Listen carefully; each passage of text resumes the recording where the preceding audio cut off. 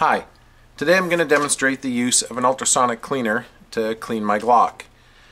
This one you see pictured here I picked up on eBay for about $80. It's a 2.5 liter ultrasonic cleaner, 42,000 hertz, and it's got a built-in heater. When I ordered this, I opted to get the plastic insert and as well as the metal one. For the Glock today I'm going to be using the plastic insert just because I'm not sure if this is just chrome coated and I'm worried about flakes coming off it. We can fill it up with regular tap water, but if you're concerned you can put deionized water or distilled water in here. I've always used tap water and I've never had a problem. So we're going to go ahead and fill it up and get the water heated up. Okay, as you can see, I've already got my Glock completely stripped. I have a video on my channel if you don't know how to completely detail strip your Glock. There'll be a link on the video right here and you can see how to do that. Okay, so I've got my water heated up and I'm gonna add some Simple Green. This is what I use. You can use another cleaner.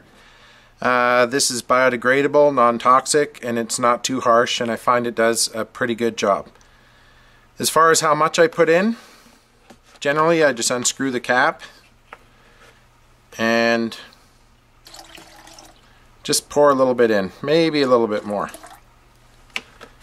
And that's it. As you can see, my Glock is absolutely filthy. I've probably put around anywhere between 600 and 800 rounds through it. It's just, I'm just going to wipe that with my finger. As you can see, there's a lot of carbon deposit, and inside the frame here, don't know if you can make it out in the video, but you can see some specks of copper and brass flaking in there. So I'm going to zoom in on the ultrasonic right now and we'll see how it works. Okay, as I said before, I prefer to use this plastic insert. So I'm going to put the plastic basket in. I'm going to drop the slide in here, the barrel, the recoil spring, the firing pin, the back plate for the slide. Actually, for these smaller bits, I picked this up I think at a dollar store. I tend to put the smaller bits in here. I've got the rest of them here. Just going to set that in there. The only reason I do this is so they don't fall through the bottom of the basket. That's the firing pin sleeve. I'm going to put in the whole trigger assembly.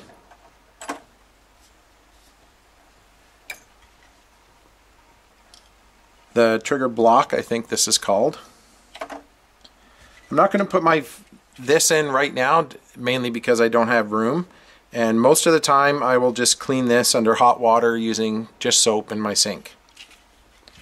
Okay, I've got it set to 480 seconds, which I believe is 8 minutes. So we're going to turn it on. And we're going to let this run for 8 minutes. I don't know if you can see in here now. You can see bubbles coming up. And we'll fast forward the video to the end and you'll see how dirty this water is at the end. So I'm going to cover it up and leave it. And I'll see you in 8 minutes. Okay, we've got about 5 seconds left and we'll see how the water looks. Okay, let's open her up and have a look.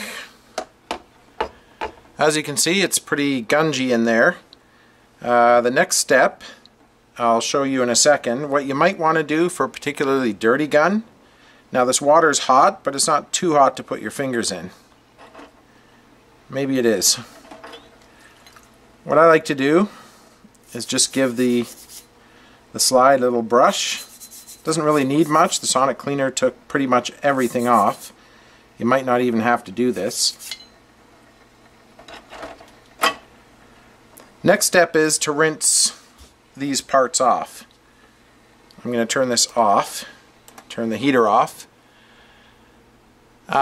In previous times I've done this, I've taken this out and rinsed it under hot tap water. The other thing you can do is just swish it around in a pot of not quite boiling water. I'm going to show you that right now. Okay, we're here at my stove. I've got a pot of water on the stove. It's not quite boiling. I've removed all the plastic pieces, the polymer pieces. I don't like to dip them in the water. I'll rinse those, for example this, under hot tap water. So because my basket won't fit in the pot, I'm just going to transfer these items into here.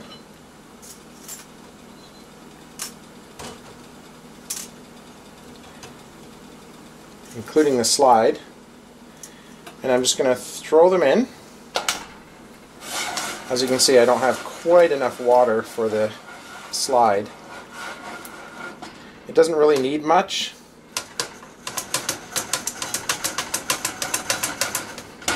Just going to squish it around a bit and then take them out.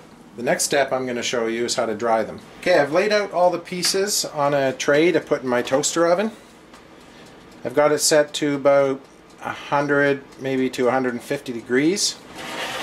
I'm just going to slide these in there and let them dry for about maybe 20 minutes or so, and then take them out. Okay, everything's dried now. As you can see, everything looks fairly clean. Here was that the trigger bar I wiped my finger on before we cleaned. Nothing really there. If you want, you can go ahead and take a rag and just wipe any parts clean. You'll still want to run a brush through the barrel, of course. And this I've already washed in my sink with just regular dishwashing soap. I probably could have used the Simple Green on this as well. But this has been totally disassembled. Just rinse it under hot water and soap. And as you can see there, there's no sign of that carbon deposit or the bits of brass and copper. Everything's gone.